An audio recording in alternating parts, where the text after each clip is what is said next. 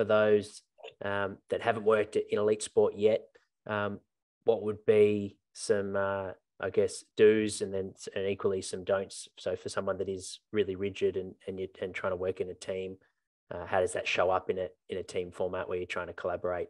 That can be a bit of an issue for a high performance team, do you think? The first thing there, I think, is to ask the question of their perspective on things to gain an insight as to their thought processes, and secondly, make sure that the goal or the obstacle that you're trying to pivot around is really well defined. Because if it's not, and your interpretation of what we're trying to achieve versus my interpretation of what we're trying to achieve are two different things, well, then we're never going to work together. We're never going to work efficiently together.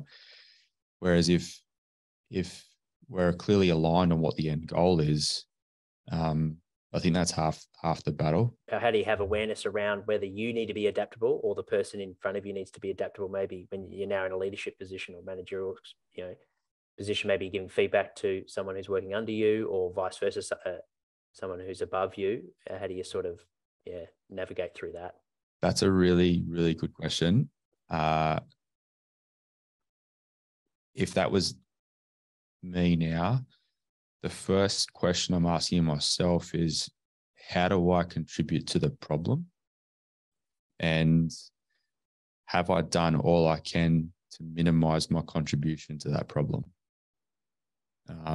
Because I think it's unfortunately, this isn't just of us as practitioners in high performance sport, but I think just in society in general, we're a blame culture first.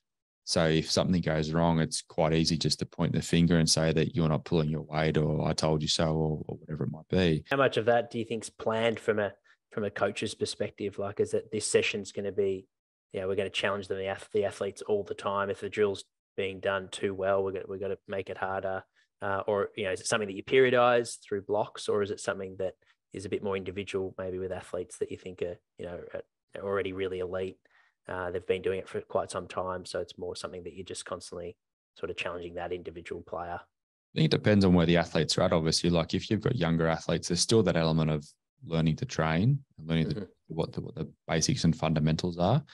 And then as the athletes become more successful, then they're more in tune with their bodies and the outcomes that they're working towards, then they should actually be able to challenge us. So you can be strategic then in periodizing it in certain ways. You touched on before how important purpose and intent is. Like, does the intent and purpose of the drill, when it's come from within, go up a notch, like in terms of engagement when it's come from the athletes?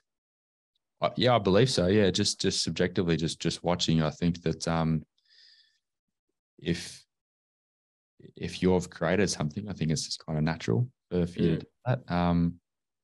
And also, like, just a change of voice is quite nice too. So when the athletes see that someone's developed something, but the coach also supports that, like that's a big piece of that. If the coach was in that situation was to, push it aside and say, no, that's not what we're doing, and not have the bigger picture in mind, you maybe crush that for the sake of crushing it. So yeah, definitely. I think that when you can facilitate that in your athletes, then they're probably going to be able to do it, like when it matters as well.